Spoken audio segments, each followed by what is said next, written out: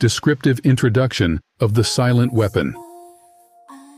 Everything that is expected from an ordinary weapon is expected from a silent weapon by its creators, but only in its own manner of functioning. It shoots situations instead of bullets, propelled by data processing instead of chemical reaction, explosion, originating from bits of data instead of grains of gunpowder, from a computer instead of a gun, operated by a computer programmer instead of a marksman, under the orders of a banking magnate instead of a military general.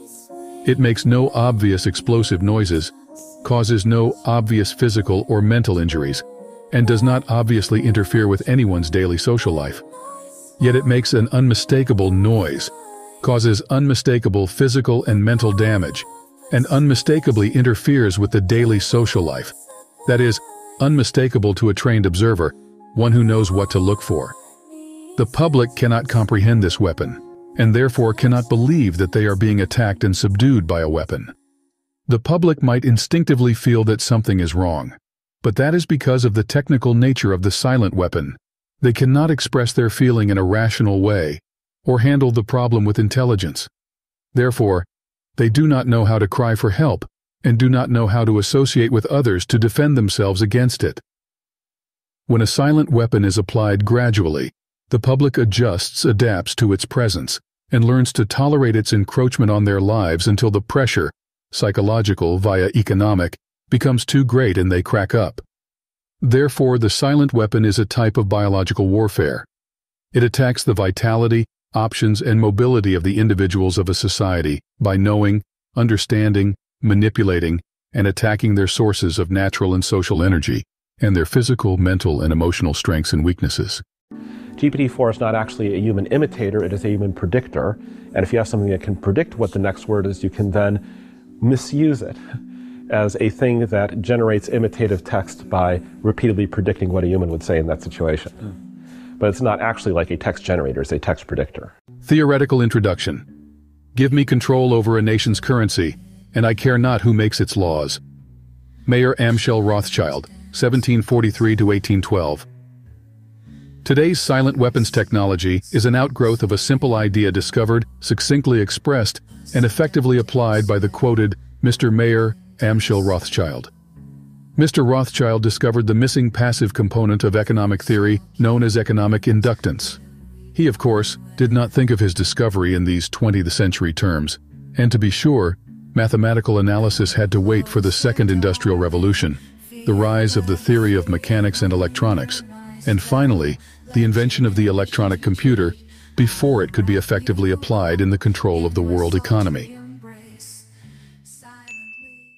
If there's any meaning to the word magic, you might use it for a strategy that uses facts about the environment you don't know, such that even after you see it happen, you still can't understand why it happened. When a chess-playing computer defeats you, you can at least follow the chess rules. It understood the logical structure of the game rather than the rules. It understood the implications of the rules better than you did, but once it's actually played out, you can understand the rules that apply at each point. Air conditioner level magic is when, even having seen all the actions it took, you can't understand why you lost. Step up from just the chess level. Requires something that can figure out facts about the environment that you yourself did not know. Mr. Rothschild's energy discovery. What Mr. Rothschild had discovered was the basic principle of power, influence, and control over people as applied to economics. That principle is, when you assume the appearance of power, people soon give it to you. Mr. Rothschild had discovered that currency or deposit loan accounts had the required appearance of power that could be used to induce people, inductance, with people corresponding to a magnetic field, into surrendering their real wealth in exchange for a promise of greater wealth, instead of real compensation.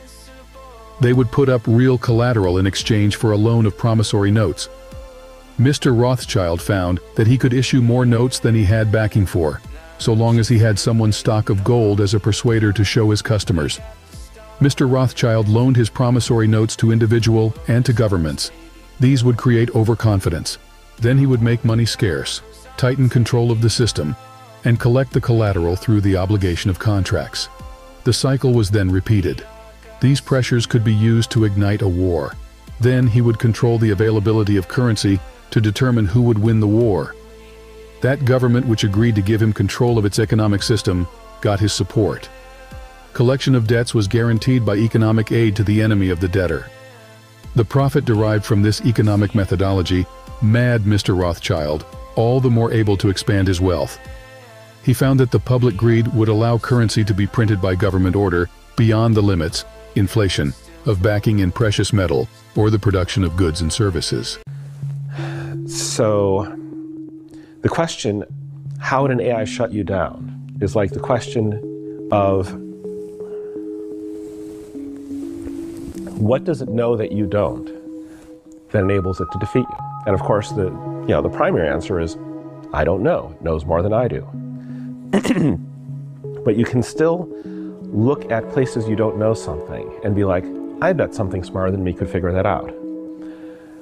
For the more poorly understood a part of reality is, the more likely that something smarter than you will have magic about that piece of reality. Apparent capital as paper inductor. In this structure, credit, presented as a pure element called currency, has the appearance of capital, but is in effect negative capital. Hence, it has the appearance of service, but is in fact indebtedness or debt. It is therefore an economic inductance instead of an economic capacitance, and if balanced in no other way, will be balanced by the negation of population, war, genocide.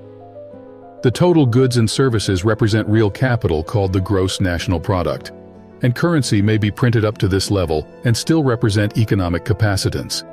But currency printed beyond this level is subtractive, represents the introduction of economic inductance, and constitutes notes of indebtedness. War is therefore the balancing of the system by killing the true creditors, the public which we have taught to exchange true value for inflated currency, and falling back on whatever is left of the resources of nature and regeneration of those resources. Mr. Rothschild had discovered that currency gave him the power to rearrange the economic structure to his own advantage, to shift economic inductance to those economic positions which would encourage the greatest economic instability and oscillation. The final key to economic control had to wait until there was sufficient data and high-speed computing equipment to keep close watch on the economic oscillations created by price shocking and excess paper energy credits. Paper inductance inflation. Human brain. How does hypnosis work? The current version doesn't seem to work on everyone, but like what actually goes on in the brain? I don't know. Optical illusions are like sort of near the surface of reality, the surface of perceptual reality, just like shapes on paper. After images, if you stare really hard at the light and look away, for a bit there'll be a blob in your vision that isn't there. If you understood better how human brains work, are there things I could say to you now that would, activate some patch of neurons over and over in a way that they wouldn't usually lose, the equivalent of staring at a very bright light, until they got tired, and then I give you a new thing to say, and it routes stuff through the area that I just tired out in some tiny little chunk of your brain, generates an optical illusion there, but not a visual optical illusion, a semantic optical illusion. You suddenly believe a thing that somebody looking out would be like, what? Why did he say that followed? Why is that true? Maybe the way that looks is you expose a human to an AI, and the AI talks to them to a bit, and it updates a model of how their brain works, which we don't understand at all. And pretty soon the human starts agreeing with ridiculous things the AI is saying, and you have no idea why. General energy concepts. In the study of energy systems, there always appears three elementary concepts. These are potential energy, kinetic energy, and energy dissipation. And corresponding to these concepts, there are three idealized, essentially pure physical counterparts called passive components. 1. In the science of physical mechanics, the phenomenon of potential energy is associated with a physical property called elasticity or stiffness, and can be represented by a stretched spring. In electronic science, potential energy is stored in a capacitor instead of a spring. This property is called capacitance instead of elasticity or stiffness. 2.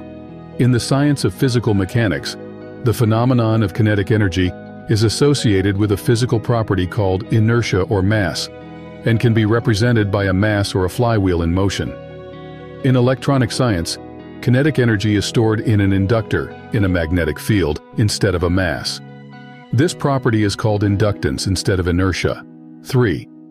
In the science of physical mechanics, the phenomenon of energy dissipation is associated with a physical property called friction or resistance, and can be represented by a dashpot or other device which converts energy into heat. In electronic science, dissipation of energy is performed by an element called either a resistor or a conductor. The term resistor being the one generally used to describe a more ideal device, for example wire, employed to convey electronic energy efficiently from one location to another. The property of a resistance or conductor is measured as either resistance or conductance reciprocals. In economics, these three energy concepts are associated with economic capacitance, capital, money, stock inventory, investments in buildings and durables, etc. Economic conductance, goods, production flow coefficients, economic inductance, services, the influence of the population of industry on output. All of the mathematical theory developed in the study of one energy system, for example mechanics, electronics, etc., can be immediately applied in the study of any other energy system, for example economics.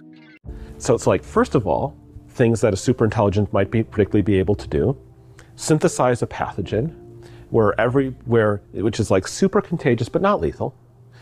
Just everybody on Earth, sneezes a few times, and it's like super duper contagious, but all it does is make you sneeze a couple of times.